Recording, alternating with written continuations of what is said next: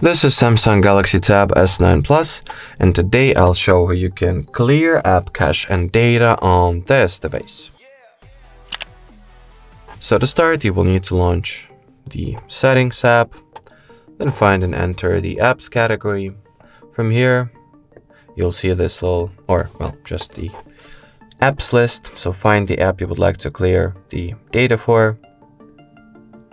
Then you gotta open its storage section or storage page. And here you can either clear only cache, or if you'll go for the manage storage, erase all data, you will delete both cache and data as well. Sometimes you need to do it twice to have zeros on both, but well, that'll be it. So thanks for watching and bye bye.